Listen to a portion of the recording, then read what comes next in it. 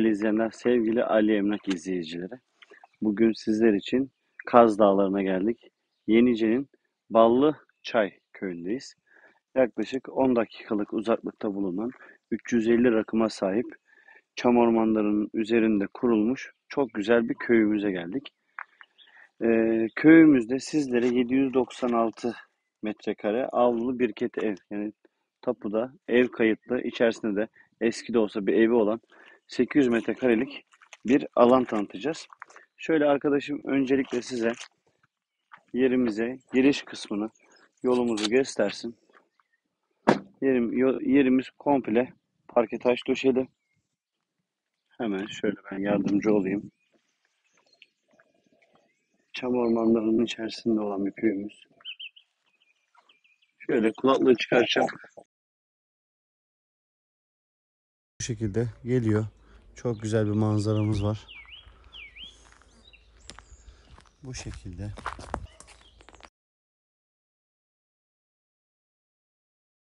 Aracımızla geliyoruz. Bu şekilde. Bulunduğumuz yer bizim bahçemize giriş yerimiz. Bakın burası bahçemizin, evimizin giriş yeri. Evet, şöyle arkadaşıma vereyim. Ben de tanıtayım. Şu an arsamızın içindeyiz. 796 metrekare demiştik. Düz hesap 800 diyeceğim. 800 metrekarelik alanımızdayız. Hemen damlarımızı, evimizi, bahçemizi göstereceğim. Şöyle etrafında tahta çitler var. Bahçemizin otların biçilmesi lazım. Şöyle şuradan da Murat Bey, şu çam ormanlarını göstermenizi istiyorum. Bakın çok güzel. Şöyle yaklaşalım. Her yerimiz çam ormanları. Kaz Dağları'ndayız. Nefesin, oksijenin bol olduğu tepede bir köydeyiz. Ballıçay köyündeyiz. Yenice, Çanakkale. Çanakkale ile Yenice ilçesi Ballıçay köyü. Yerimizin önündeki büyük boşluk burası. Bir tane incir ağacımız var.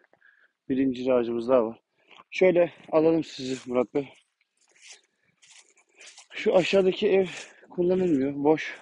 Orası sınırımız. Şu karşısı, o bahçe bizim tapumuzun içinde. Gel abi. Komşumuzla yaklaşık bir saat olmuştur değil mi? Sohbet ettik, muhabbet ettik, çekim yapamadık anlatmaktan, muhabbet etmekten. Çok güzel insanlar. Sizin gibi değerli komşular bekliyor onlar da kendilerine. Bir güzel hep beraber drone uçurduk. Bakın bu bahçede bize ait. Yani bu satılık olan yere ait. Hayvanlardan korumak amacıyla telçit çevrilmiş.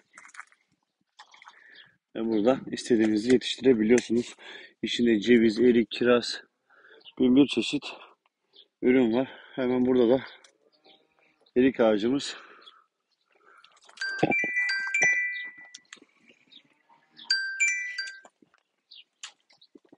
Evet, pardon. Şimdi burada iki tane güzel erik ağacımız var.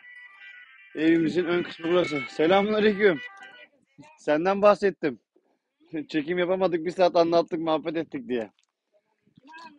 Şimdi bunları internete yükleyeceğiz. Çekim yapıyoruz.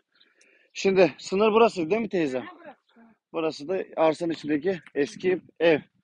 Güzel komşu beklediğini söyledim. Doğru mu? Burada komşuluk yapacaksınız. Bize komşuluk yapacak. İnşallah. Ömrümüz olduğu müddetçe. Hep beraber burada komşuluk yapacağız. Şöyle içerisinde bir gezdireyim ben teyzem. Gir içeri. Kapı açık. Beni de almadı ya. Gel, Almadı değil mi? gel amca gel, seni çekmiyorum, tamam. Benim oturucu bekliyor da. Hadi Tamam tamam teyze dur amca. bakalım 5 dakika dur. Evet, evimizin giriş kısmı bayağı eski bir ev. Masrafı var. Elektrik prizleri. Burada kaç oda vardı teyzem? Bir Şurada oda bir salon bak. Bir oda burası, Bir. bir oda bırak. Bir de burası 3 oda. Şurada da salon olmuş. şu iki. Hı hı. Şurası da 3 müydü? Ha, burada salon. Burası da salon. Burası bahçeye bakıyordu. Evet. Buraya bahçeye bakıyor. Amcanın durduğu yer burası. Burada ithal ediyordu amca. Evet bakalım. Burada gelen yok, giden yok. Sus be. Ben vardım Sus burada. sus sus. Evet. Sesimi de Amcamın akrabası olduğu için amcam ilgilenmiş her şeyle. Şimdi güzel bir komşu bekliyoruz bakalım. İnşallah. Evet yapı böyle bu şekilde. Hani gelemeyeceğiz gidemeyeceğiz derseniz amcam burada size ilgilenir. Bahçenize bakar yardımcı olur. Çok güzel insanlar. Buradan da şöyle bir manzarayı göstereyim size. Evi tadilat yapmak isterseniz burasını tadilat yapabilirsiniz. Şimdi bahçeye geçelim. 80 hane. Kaç kişi var? Ha yukarıda sordu. 2 kere varmış galiba. Otobüs. Bir sabah bir akşam. Yenice'ye otobüs gidiyor. şöyle, ha. 15 dakika sürüyor mu buradan arabayla Yenice? 20 dakika sürer. 20 dakika. 20 dakika sürüyor. Kilometre de vardır o zaman 20. 18. 18 kilometre. Tamam. Yenice'de pazar da kuruluyor. Kuruluyor. Perşembe günleri pazar kuruluyor. Yani. Perşembe günleri pazar. Ama köy... Hmm. 2000'de geldi bizim şey. Kadastro mu 2000'de geldi? Tapu katastrofa. 2000'de gelince bu abimiz buraya aldı bu kendine. Biz de bu ev üstümüze aldık yukarısını. Evet o zaman ayrıldı. Bunları sen ektin amca. Evet amcan ekti bunları. Vay be. Kaç senelik şimdi bunlar? Kaç senelik mesela bunlar şimdi bu cevizler? Vallahi 80'den hesapla. Oo, Tabii. 40 Tabii. yaşında. Tabii. 44. Tabii. 41, 43. Zaman geçiyor ya. Tabii. Herhalde. Vallahi ömür bitiyor. Güzel komşu gelsin. Şimdi bu burayı böyle aşağısı taş temel. Bunu da gösterelim. Kömürlük gibi, tavuk kümesi gibi. Evet. Ya ben bu taş temeller çok hoşuma gidiyor. Sağlam oluyor. Şimdi şurayı da şöyle bir göstereyim amcam. Göstereyim. Evet. Ha, burası girişi başka yerden buradan. Hı hı. Tamam. Şöyle hemen ucundan göstereceğim. Hı hı. Olur canım hayvan bakılmış normaldir. Evet burası böyle evin alt kısmı. Yine burada da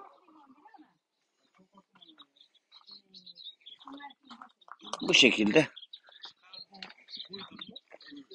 Şöyle. Burayı da gösterelim samanlık gibi.